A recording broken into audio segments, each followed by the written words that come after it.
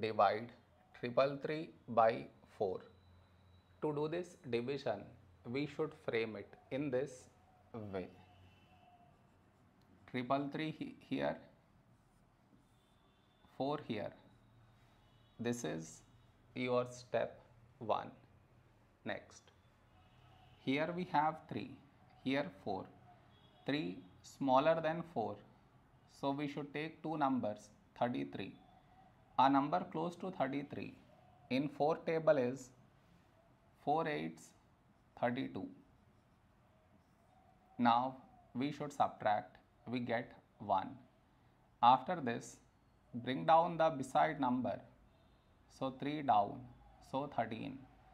A number close to 13 in 4 table is 4 3s 12. Now we subtract, we get 1. After this, no more numbers to bring it down.